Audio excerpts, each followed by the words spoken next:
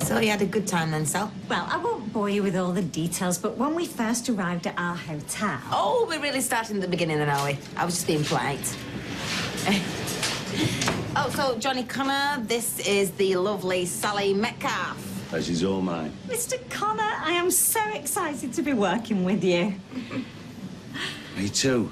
I was just telling Carla all about my honeymoon. Yes, she was. But we are very, very, very busy this morning, aren't we, Johnny? So, just to be clear, Sally sits where? I'm right here next to you, Mr. Connor. QC, Sal? Yes, Mrs. Connor. QC? Quality control. Sally, she likes it when we, you know, reduce mundane little tasks to catchy little sound bites. I can't work with her. Well, why not? She can't sit in here. What do you mean she can't sit in here? That voice What's wrong with it? goes right through me. Can't be in the same room as her. My ears might bleed. I suppose it is quite irritating, now you come to mention it. We'll sack her. Come on, you can't just sack her just because her voice grates on you. Can't she work out there?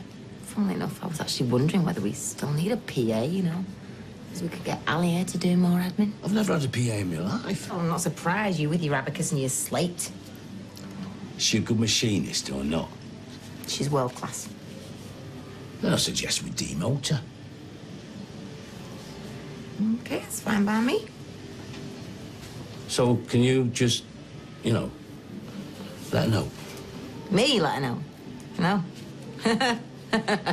No. This is your call, Johnny Connor. You want to demote Sally Webster? Oh, beg your pardon. Sally Metcalfe. You can do it yourself. An industrial tribunal. That's what she's been threatening. Well, she's just sulking. Give her a day or two to acclimatise. I don't know. She was pretty cross. She hadn't done a stitch of work all day. Well, you could always appeal to her vanity. How would I do that? Oh, come on, Johnny. You're a man of the world. Those girls have got very fragile egos. Sally's is more fragile than most. Oh, you just gotta make her feel special. She'll be put you in your hands. You think it's that simple? Oh, listen, between you and me, she likes to feel like she's mates, you know, with the boss. I have to pull that trick with her every once in a while.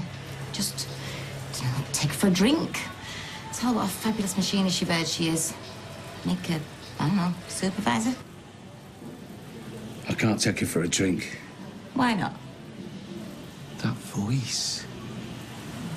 Look who I found. Wow, it's just past you. Ah, that's code for he had to speak to Emily. No, we're trying to sort out the church Christmas calendar. We might have to move the musical afternoon to the church hall. There's an uproar. What a quaint little life you must lead a little bit. Come on. There's a little bit more to it than that.